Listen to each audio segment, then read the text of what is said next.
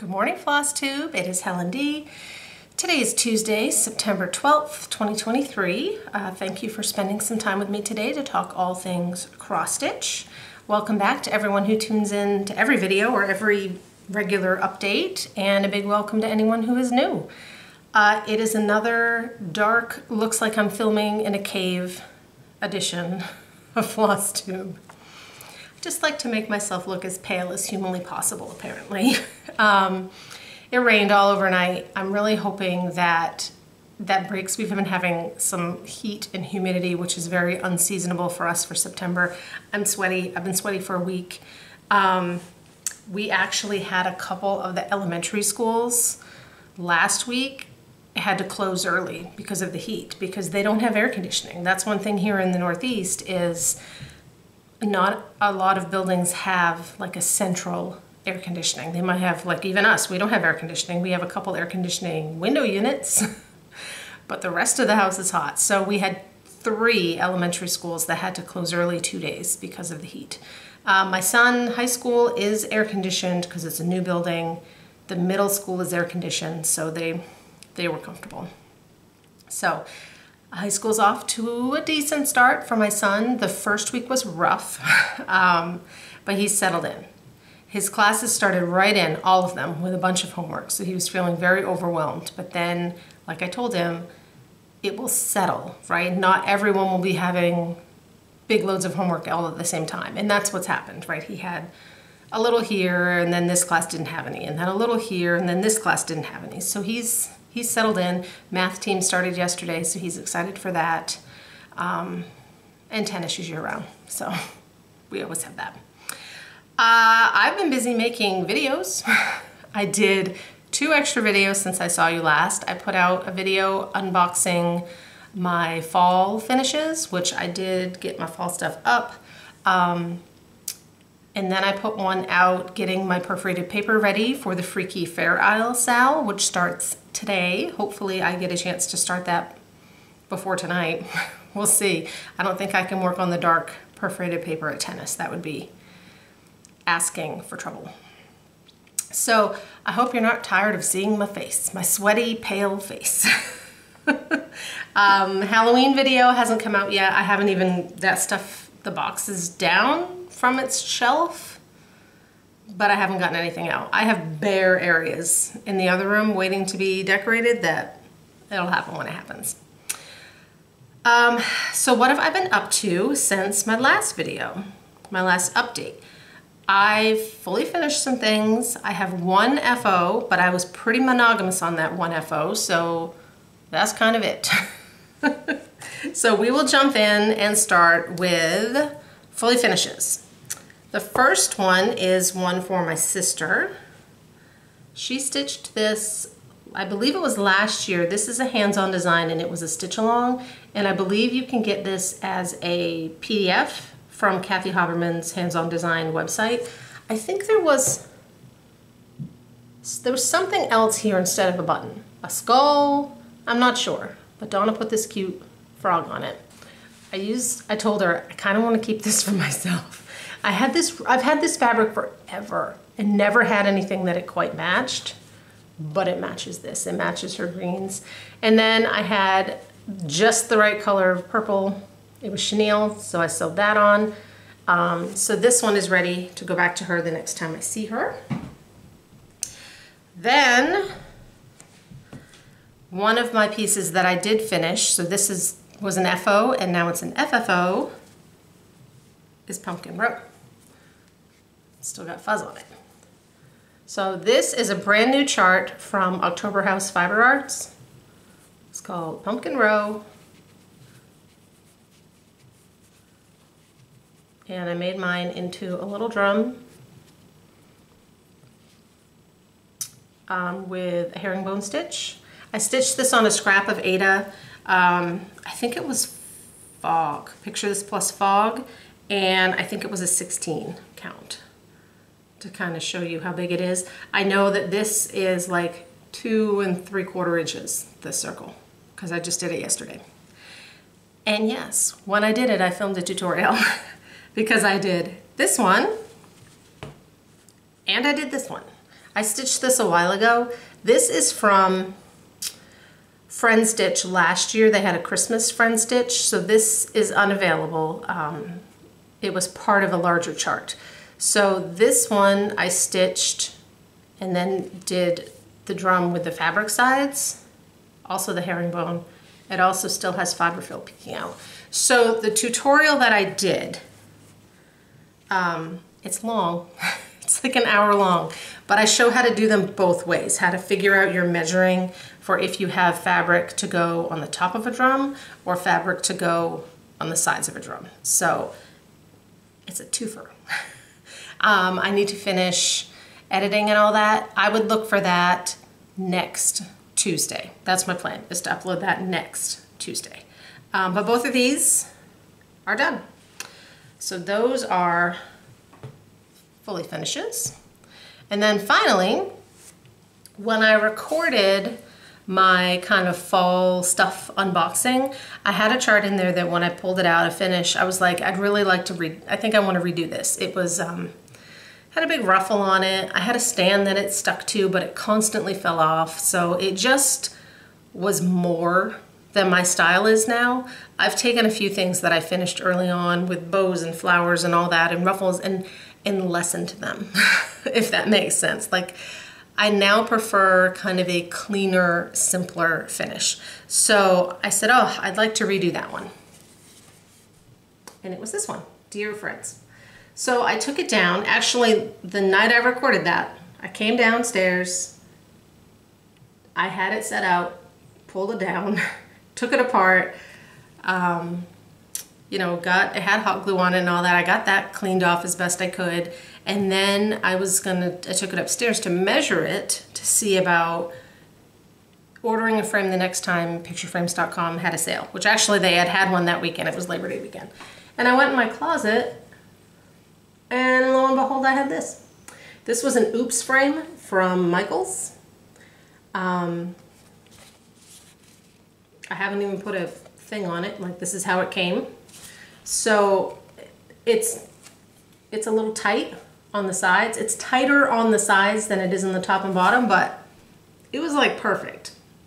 There was no need to order a frame. I had this one. And the color matches, so done. I got it done that night. I pinned it up and now it's good to go. So that was my FFO redo. There's one in my Halloween box too that I'm considering re-FFOing. So we'll see when the time comes. So those are all of my fully finishes. So finished objects, like I said, I had finished Pumpkin Row. I took that one to tennis and I wanted to get that done so that I could get that tutorial done. So that one's done. The other fully, or not fully, finish that I have is I finished Halloween Night. So this is by Autumn Lane Stitchery. It's called Halloween Night. I stitched it on 14 count light lavender from To Die For Fabrics on Etsy. This is the one that I'm putting in that mirror frame with the bats on it from Joann's. And I've seen even more people finish theirs. And every time I see them, I'm like, is mine done yet? So mine is done. I've also seen people use that frame for the Frosted Pumpkin Stitchery, had a year-long wreath, a Halloween wreath stitch along that just ended, and that one fits in there too. I think that one only fits in there on a 16 count. So this one is on a 14 count. I didn't want to do it on a 25 count because I'd had to use 3 strands, especially the black, and I didn't want to deal with it. So on the 14 count, it's a little over 9 inches. The frame opening is like 12 inches. So I'm thinking I'm going to have to mount this on some fabric to then fill the frame because I think it would be a little lost. And that's what I've seen most other people do too.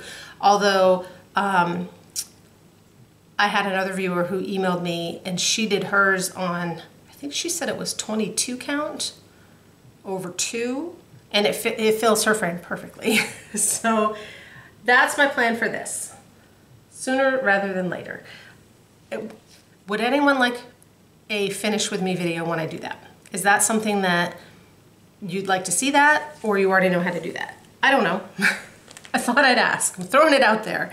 And I don't know when I will get to that, but soon, because I want to put my Halloween stuff out. So that was my one finished object. So because I worked on that one so much, I didn't get much else done. I did work on Harvest Hexies. Hold on, it's another bag in here. This is a chart that was part of a kit from Hands On Design, a club kit that hasn't been released yet, just to the masses. And I'm doing this all in a row so that I can make a drum, which is what Nicole Buckeye Stitcher did. She was the first one I saw do that. I've been working on this at tennis and it's pretty pitiful. That's as far as I've gotten. This section, this hexie is done, and then I barely started the next. So this one will not get done for this fall, and actually I'm thinking this might get tucked away and just be a carryover whip because I need to get working on some ornaments. I have a list, and I need to make some, I need to start crossing them off. And those are good to work on at tennis because they're usually in my 6x6 hoop. And they're a little easier of a chart to go by. So that one may get tucked away so I can work on some ornaments. The other whip that I worked on was a new start, and it was for our hashtag Nora Corbett Witch Along. I started Eva. So that's what she'll look like. I started in the center, so I'm kind of this little section of her dress. And again, I didn't get an overly large amount of this done. I'm also finding that this fabric, because it's darker, I have a harder time at night unless I have all the lights on. So that's, I love the colors. So this fabric is Night Sky Brandy by Mystic Fabrics. Mine is a 28 count Lucana. So that's gonna look great. I have seen other people already finish. And she's not huge, but like I said, I really wanted to finish Halloween night. Now I think I'll focus on her for a bit and see how far I can get. Let's talk hashtags for a second. What is going on with Instagram and their hashtags? It used to be that when you used a hashtag and you clicked on it to see who else posted, you could sort by recent, so you could see everyone's stuff. And that feature is now gone on my phone. Is that gone for everyone? Does anyone know how to get that back? Because I know I'm missing people's posts, because now when I click on it, all it shows me is what they've deemed like the top posts or the recent top posts. They're all the same. And you know, it's like 20 pictures and that's all I can see. The reason we want to use a hashtag is so we can see each other's work. So if I've missed commenting or liking or seeing your picture, it's because I haven't seen it. That said, please feel free to tag me if you are posting so that I will see it. I am eastcoast.crafter on Instagram because I want to see everyone's witches and what fabric they used and what color changes they did, and I'm not seeing it. And it's frustrating. And then we're starting another sale today. And I won't be able to see those either. So today starts the Freaky Fair Isle Stitch Along. This is a chart by Barbie of Pedal Pusher. And I'm putting on this sal with Carla at Cobweb Corner. She does still have charts. If you want to join in last minute, she has PDFs, which are like immediate. She has floss. She still has a little of the perforated paper. You can also do it on fabric. This will be a quick stitch. A couple people actually said they already started it and finished it. So I did the video of prepping my perforated paper, and I'm trying this method. I've never done this method before, but it's where you sew fabric strips so that you can then use a frame or a Q-snap to hold your perforated paper. I've never tried this before, so I thought this would be a good time. I had a few people ask, how did I get this size? I have a whole drawer of mystery Q-snap parts. Do we all have that? It's like Frankenstein's lab in my drawer of Q-snaps that I've taken apart to put in other sizes, and now I don't know how they go back originally. So this Q-snap, the sides are a 6-inch Q-snap, and then the top and bottom look to me to be an 8-inch Q-snap. And then right here, I don't know how well it shows, there is a 3-inch extender piece that you can get. I got these at 1-2-3 Stitch, and they're really cheap. They're like $1.50 for one. So if you want to extend your Q-snap, you do need two. So that's how I got this particular size. I have another one that I like to use for berries and stuff. That is a 6-inch Q-snap. And then on one of the sides, I use that extender. So that basically makes it a 6x9 on the outside, right? It's smaller on the inside. So I'm ready to go for Freaky Farrell, hopefully this afternoon. We'll see. All that's left is purchases and giveaways. This is a quick video because when you only stitch on basically one thing, it doesn't take long. I needed to get some floss away bags. I was putting away flosses and I was almost out of bags, so I'm like, I better grab them now. When I got those, I also picked up the Christmas ornaments issue, and there's a few flip throughs on this. Zook Stitch has a great flip through where she shows all the things. They don't have them on the back cover anymore. They do have them on the inside, but she has a great flip through if you want to see. There's some cute things. There's a couple in here I definitely want to do. I always get these because even if nothing catches my eye this year, I might flip back through it again in 3 years and be like, well, why didn't I stitch that? That's super cute. So I like having this issue to hold on to. Crinkles. I also placed a fabric order with dyeing for cross stitch, which I always try and link all my shops and stuff below. She has, her name is Kathy, and she has fabric of the month that she'll post, and then you order and it's at a discount. Like, it's not a subscription, it's just here's this month's color. The ones I got were not the color of the month, but she had a couple of she had a new color, and then one of these, I don't know if it was new, but I hadn't seen it before. So the one I hadn't seen before is called, oh, here's her tag. This is called Crushed Blueberries.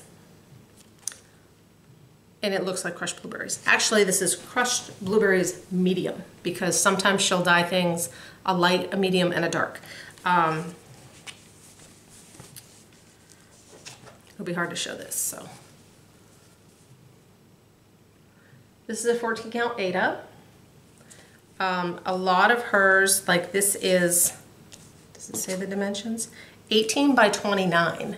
So it's longer than your typical fat quarter, just because of, and different ones are different, because sometimes when you're buying fabric as a dyer on the bolt, they're different sizes, right? Your 14 count Aida might come so that it's easier to just cut it in this size and you don't have any waste, versus your Luganas might come a little wider. So this one happens to be 18 by 29 crushed blueberries. And then her new color is called Murky Waters. This one's 18 by 27. So again, it's just that particular fabric. Let me fold this one this way, it might be easier. This one is gorgeous. This one I got a 28 count Lugano because I thought it would be mermaid colors or witch colors. This is Mira / Nora Corbett colors. The crushed blueberries is too, but this one definitely. It really looks like murky water. So those are my two fabrics. And they came really quick. For not being pre-dyed, for being a dye to order, I had them within 2 weeks, which was shocking. The that's it. That's it, except giveaways. So giveaways, we have a last call for Marlily Furlich. She had won Autumn Dream, so last call. The first two we have here were last video's last regular updates giveaways, and they were donated by Carla at Cobweb Corner. Halloween Cat goes to Leonie Ryan. My Halloween Cat is in my box. I haven't pulled it out. And Halloween at Hollyberry Farm is Pam Miller. And then we had 3 charts that were sent to me by Robin of October House Fiber Arts, and these are her new designs, which should be hitting shops because they came out right around Needlework Expo, so they should be hitting shops. So we have 2 copies of Pumpkin Fair. I had it written down as Pumpkin Row because that's what I've been working on. Kim Smit, S-M-I-T, and Cindy Zamzow, Pumpkin Fair. I'm planning on starting my Pumpkin Fair on October 1st, and I will be using hashtag Pumpkin Fair Sal and October House Fair Sal. And hopefully I can figure out how to see everyone's. And then Coffee and Pumpkin Pie is Wendy Sain, S-A-I-N. So that is the ones I pulled for. I have some for this video. The first 2, as always, are from Carla at Cobweb Corner. I will always link her Flosstube down below and her website. She's been putting out, she has 2 now. She's gone through and pulled 31 Halloween charts, and some of them are ones you may not have seen, just to kind of give you some ideas if you're looking for something different for Halloween. And she's put out 2 of those. So there's 2 different ones if you want to see them. So for giveaways, you have to be 18 so you can legally give me your address. Please don't say giveaway or win. I'd appreciate it if you're a subscriber, and go give Carla a subscribe as well. Just use the numerical number in your comment for any that you're looking to enter. Number 1, Witchy Me by Lucy Beam. I think that's a really sweet witch. And the border is fun. That's a really cute chart. Witchy Me. Number 2, this is an older one. I say that. It might not be. I can't see a date. Praiseworthy Stitches. This is Trick or Treat. I like the frame with the words around the frame. So this is number 2, Trick or Treat. And then I have a couple, I've had some generous folks send in charts for giveaways, so I pulled a couple from there as well. Number 3 is Let's Talk Autumn. This is Hands-On Design. I really need to get this one done because I have a frame that those fit in, but hasn't happened yet. And number 4 is Spooky Countdown from the Primitive Hair. So that's number 4. I've seen before too, like just these little boots done as a chart, and you know, these are great for kind of little tiny smalls if you're looking for something like that. So that is number 4. That's it. This will be a quick one. Plans, like I said, Freaky Farewell starts today. I'm looking to start Pumpkin Fair, October 1st, although I'll be back before October 1st. Work on Eva, and I'm really itching for a new start. This is the time of year that I just want to start things. And I want to start all the autumn things. And I don't have any autumn things going besides the Harvest Hexies. Don't be surprised if I've started a tiny town by the next video. I have them kitted. Honestly, that if I finished Freaky Farewell, I could use this Q-snap and it'd be perfect. So maybe that will be my motivation to whip that one up so that I can use that Q-snap and start one of the tiny towns. I have autumn and Halloween both kitted up, ready to go. Maybe I'll start both. That's it. I hope everyone has a good couple of weeks. Look for the drum tutorial next week, and I should be back with a regular video in a couple of weeks. So thank you guys. Bye.